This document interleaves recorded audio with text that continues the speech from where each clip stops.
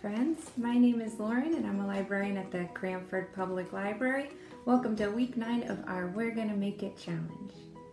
Each week I'll give you a new idea of something to build or make, and this week's theme is book covers. Let's get started. You're going to need a paper bag, the book of your choice, scissors, and a little bit of glue. This activity is a great way to celebrate your favorite books, and I love the book Flora and Ulysses by Kate DiCamillo. The book has these fantastic illustrations by K.G. Campbell, who also designed this perfect cover. There's this great font that looks like a squirrel's tail. It has Flora holding her favorite comic book, The Illuminated Adventures of the Amazing Incandesto. My copy of the book lost its dust jacket, so I'm going to design my own. For my cover redesign, I wanted to feature a bonus comic that comes in Flora's Incandesto comic called Terrible Things Can Happen to You, and I wanted to add the moment when Ulysses is sucked into a vacuum cleaner.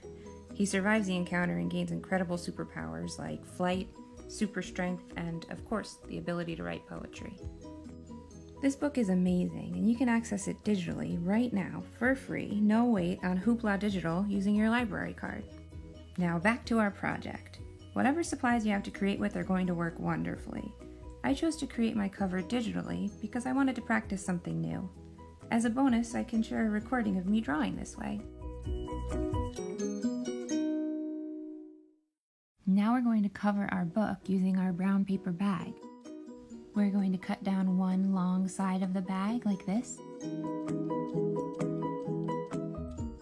What we want to do is remove this rectangle of thicker paper from the bottom of our bag.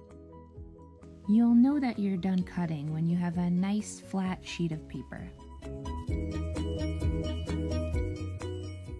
It took a little bit of doing, but here we are. I've got my perfect piece of paper. I'm going to measure my book. Measure your paper using your book and give the bottom of the page a crease. And do the same thing at the top. Use your book as a measure. Give it a crease, give it a bigger crease. Next, we're going to create the little wings that'll hold our book in place. Before we attach the little wing, let's measure this edge and make sure we have enough paper for the front side as well. We've got a lot of extra paper here, so I'm going to cut some of that off. And we're going to shimmy our book into the cover.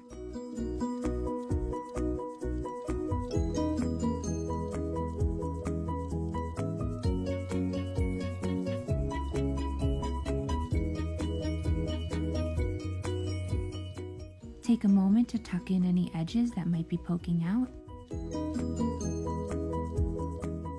Beautiful! Now that my book is all wrapped, I'm going to use some fancy scissors to cut out my book cover redesign. I'm using a glue stick to attach my cover redesign to my paper cover. One final touch, I'm going to use this nice gold marker to write the title of the book and paste it right to the book's spine.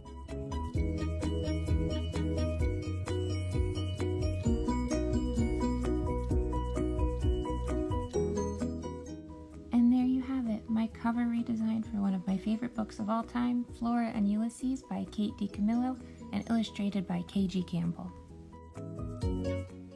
I hope you feel inspired and are ready to create a book cover of your own. Have a grown-up submit your work to library@cranfordnj.org or post it directly in the comments below. Be sure to get submissions in by Tuesday night to be included in next week's video. Now, let's take a look at some amazing paper planes from last week's challenge.